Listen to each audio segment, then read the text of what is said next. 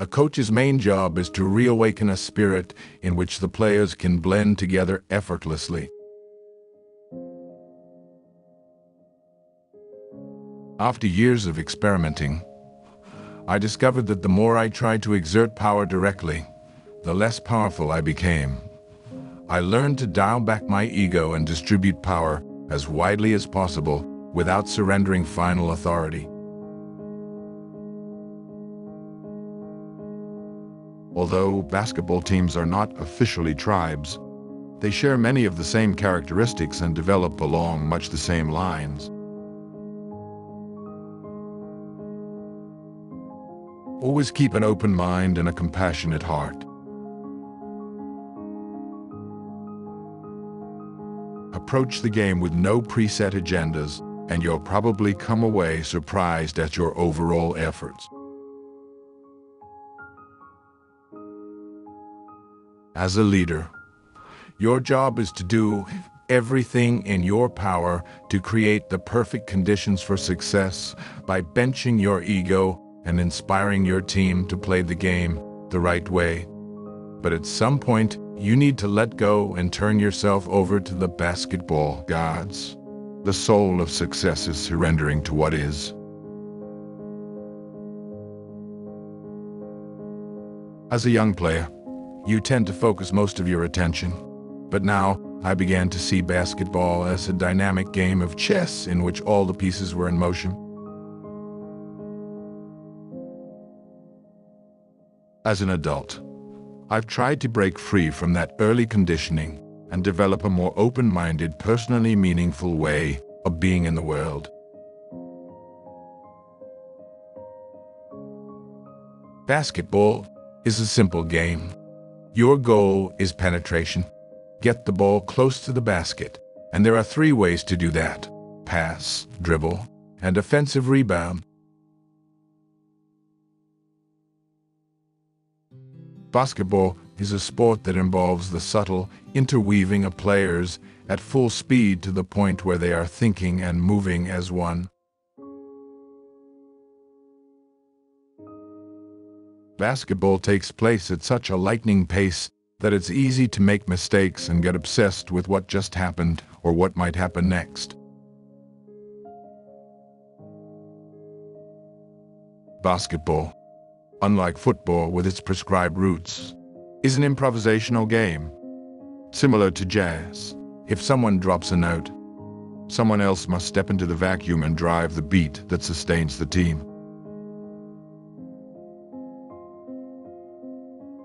But if a team doesn't have the most essential ingredient, love, none of those other factors matter. But trying to eliminate anger never works. The more you try to suppress it, the more likely it is to erupt later in a more virulent form. A better approach is to become as intimate as possible with how anger works on your mind and body, so that you can transform its underlying energy into something productive. Coaching is about, how do I get people to play at their peak level? It is a spiritual quest, and if it's not that, you don't have a challenge. You don't have a mission. Forming a brotherhood and trying to move it forward, that's what coaching is. Coaching is salesmanship. Coaching is winning players over and convincing them they have to play together. It takes a team conviction to play together to make things work. Even though the game itself is a 5-person sport, the culture surrounding it celebrates egoistic behavior and stresses individual achievement over team bonding. From that point on, I felt confident enough to throw my whole mind, body, and soul into what I loved. And that, as much as anything, has been the secret of my success in sports. Good teams become great ones when the members trust each other enough to surrender the me for the we.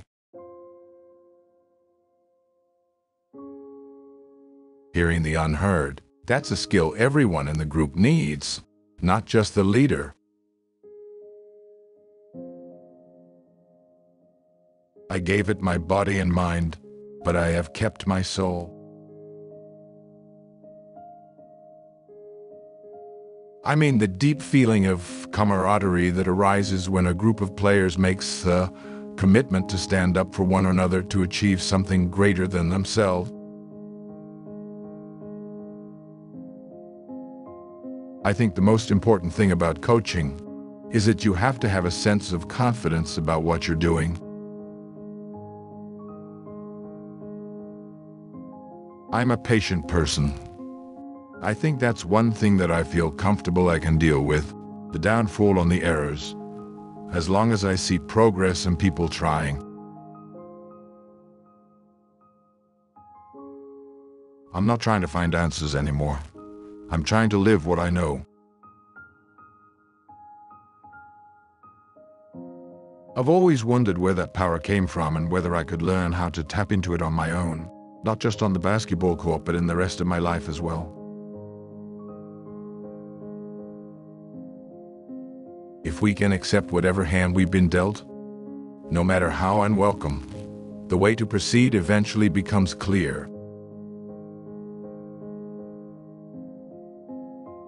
If you give the future all your attention, the present will pass you by.